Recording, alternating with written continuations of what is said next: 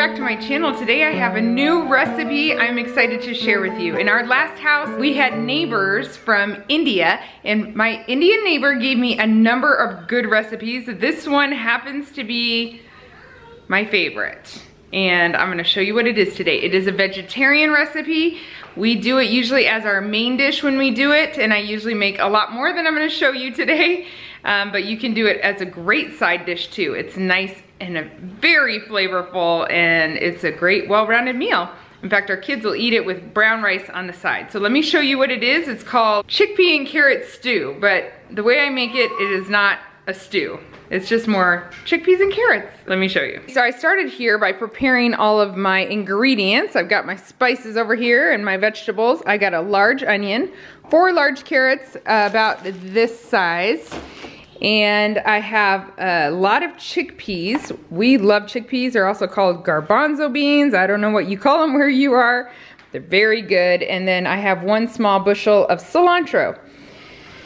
I usually cook the chickpeas in the crock pot or the pressure cooker. These I did in the pressure cooker a number of days ago. I'm gonna put the leftovers in jars that I'll put in the freezer just to save for later because I will only need 3 cups of this. I'm starting here on the stove with 1/4 cup of olive oil that I'm heating up. Actually, I didn't have olive oil, I just have avocado oil already opened and out, so I'm using that instead.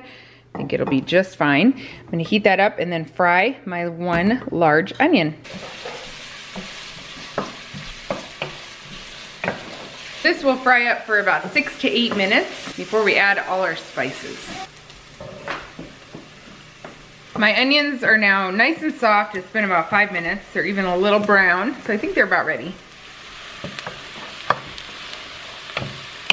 And next I'm gonna add 3 cloves of minced garlic. Now I'm cheating. I'm gonna add in some of this. Then we're gonna throw in the cilantro. I'm using 1 small bundle of cilantro that was chopped up. Could do this one.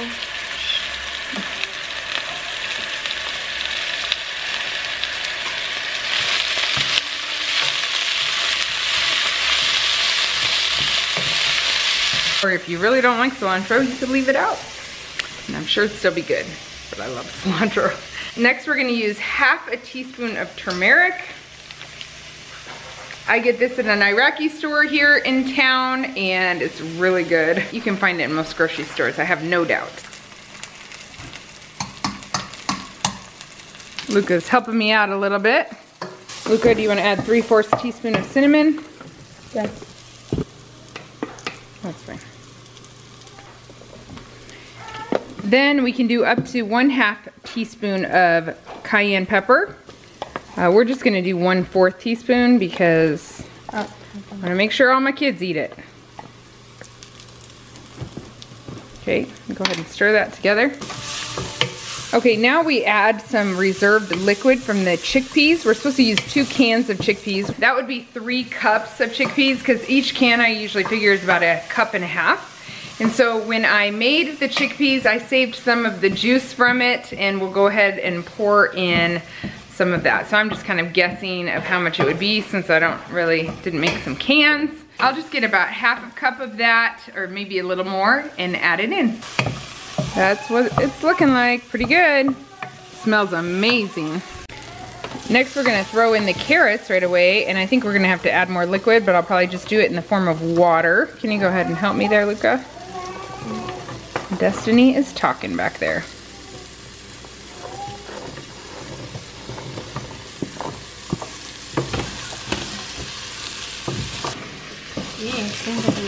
I'm adding another 1/4 cup of water.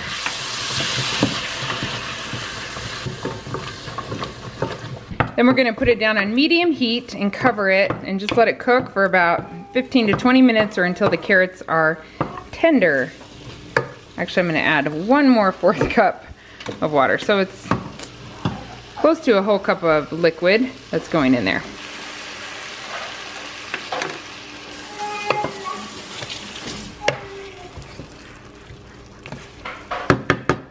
About medium, and we're gonna put the top on. No curry in this dish, so if you are looking to try an Indian recipe and you're not a big fan of curry, this might be one to try out. Before Solo and I got married, I got to spend about 6 months in southern India in Tamil Nadu, and the city was called Coimbatore, and I miss the food there so much, especially idli and coconut chutney and a really spicy donut called vadai. Can't make those things very well, I'm not good at it, but I do like trying new Indian recipes whenever I can, especially ones that are simple like this. And this one's healthy too, so bonus points for that, I guess. I am giving this thing a good stir once in a while, but it's cooking up nicely. I can tell the carrots are getting softer.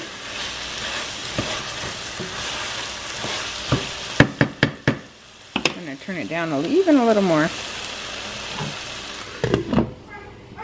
Okay, it's done. Didn't even take quite the time I thought it would. I tried it and they're nice and soft. So now we're gonna add the chickpea, salt, and pepper. So 3 cups of chickpeas. Then I need extra hand. Judah's gonna help me here. Do 1 teaspoon of salt.